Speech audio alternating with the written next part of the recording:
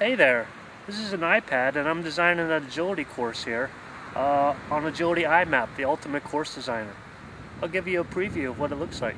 It's available on iTunes, by the way. Alright, hi there. I'm going to give you a quick run through of the capabilities of Agility iMap. It is awesome what I've got here. Load it up, loads up very quickly, and here we are, blank course. It's very simple. Start building, touch, put a jump here. You want to rotate it, said, oh, I don't really want it there.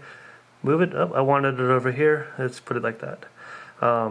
One thing, if you're making a jumpers course, you can just tap once and then tap a second time, and a little lock goes on there, and you can go bing, bing, bing, bing, bing, bing, and you know, quickly lay out all your numbers. The same thing with your numbers. 1, 2, 3, 4, 5, 6, 7, 8, 9. Alright. So let's go back. Let's clear that off. So that's all. It's really very simple. It's intuitive. It's basic. Like, it's manipulating data with your fingers. It's awesome. Like, because you've never done it before. We've all used like mice and keyboard, and it's just like alien, like having this thing between me and my data, which in this point is my map. Have you ever had one of those magnetic course maps where you can just go, but this is so much cooler because those things you had to, like, they were so small and you had to pick them up with your fingers and they got flipped around. This is really cool. You just go here, give me a seesaw, you know, it's full color. You can see the slats on this A-frame here.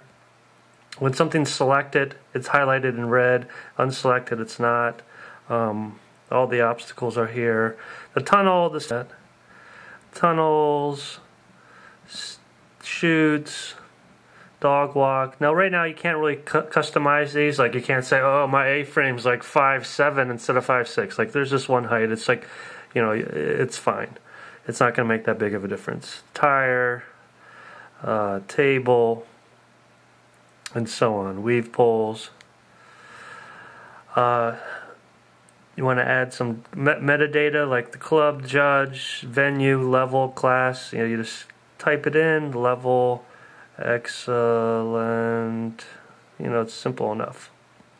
You say, well, hey, you know, courses aren't all that great if it's just you. You want to send it to your friend or a trainer or your students or your rep or your the person who looks over your courses and you know, tells you what you did wrong there and how to quote fix it, improve your course.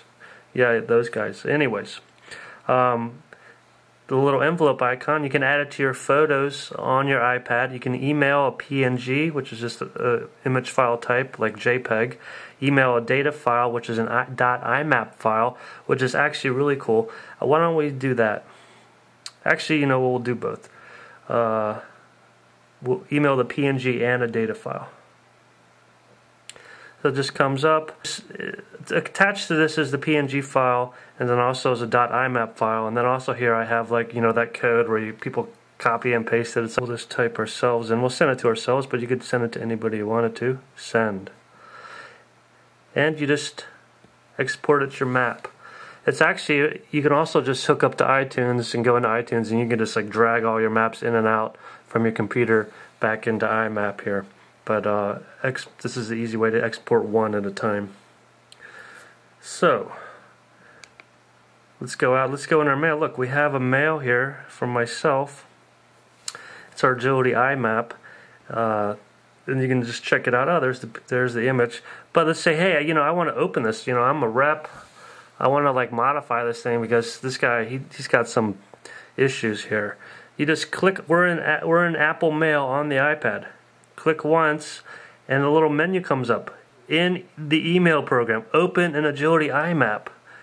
Click it, bing, and there's the map. It's loaded up. No more copying and pasting. That's so 1999. Welcome to the 21st century and the magical and revolutionary Agility iMap on the iPad.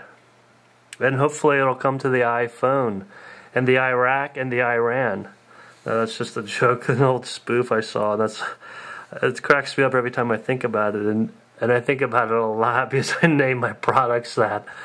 So I'm always like just laughing. Oh, I forgot to show you. you're like, oh, that's kind of small. I'm blind. I'm old. I need. Oh, can you see it now? Okay, good. But it's real easy. You can double tap. We'll zoom in to 200%. Double tap again, and it takes you back to 100%. Or you can just do the pinch, move it around. Like, where is that? I wonder is that really? How far is that? There we go. Add some more stuff in. I want to tweak this a little bit, and put the 4 up there. So that's really cool. Alright, so we have this course, and that's great. And how do you manage your courses? Like, there's no like file system really, like there is on a computer on the iPad. So we built in a course browser. Let's go here, and all your courses are in here. You just flip through them. Like, which one am I looking for? And then up here it tells you if you filled in the metadata. Otherwise, it just gives you the file name. And then you can load it, which will load it into where you can modify it. Clone it, which basically duplicates it, so you can like build, nest your courses. Kind of like build, like, oh, I want to build an excellent, the open course now, and the beginner's course, and so on. New allows you to make a brand new empty course, and then you fill it in with your obstacles. There it is, and it just automatically fills in the screen. So if your course is like 20 by 20, it'll blow it up for you, take up the whole screen. And let's make a quick course here. I think they do something like that. Let's rotate that just a little bit off. Move it up. Move it up. Number it 1, 2. I forgot to lock it there. You double tap to lock. Threadle, and then up here, and then we'll be real ugly. And then back to here, and then finally finish up there. Now, of course, we have a little help file. No big deal. Trash.